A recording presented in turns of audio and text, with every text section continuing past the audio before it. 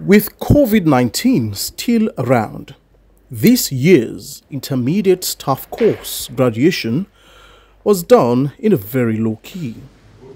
7 students from the armed forces of Côte d'Ivoire, Gambia, Ghana, Guinea, Liberia, Mali and Togo participated in the course.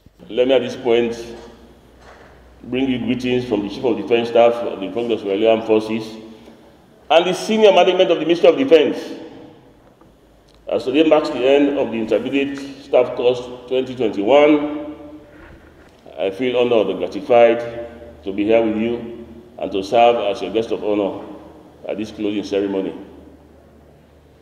Let me continue my speech by congratulating all of you for successfully completing 17 weeks of rigorous studies and exercises geared towards adequately preparing you for the task that awaits you as you progress in your careers. The course began on April 19th with 35 officers drawn from the Republic of Sierra Leone Armed Forces and the Sierra Leone Correctional Service. As with most other forms of academic courses, the summa cum laudes always stand proud in the midst of their peers. What has been infused in me will be utilized in my career course. And the knowledge gained here will be applied definitely, because by God's grace, after this captain rank, I'll be promoted to major. And it's expected of me to know all that I've gone through and implement. But there is one officer who is always prouder and happier for such an accomplishment. A package was delivered by the Institute of Public Administration and Management, IPAM, in the area of public sector management. And I'm delighted to say here that all the students passed on the course, less one that was able to secure a single reference.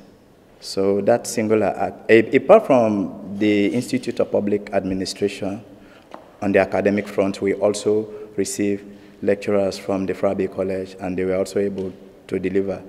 The intermediate staff course, among other things, is meant to improve students' communication skills and proficiency in defense writing. I'm living with very good impressions of Sierra Leone. I think Sierra Leone is even now my second home, and I even look forward to coming here, even in another capacity. Not coming for work, but to even come to enjoy Sierra Leone some more.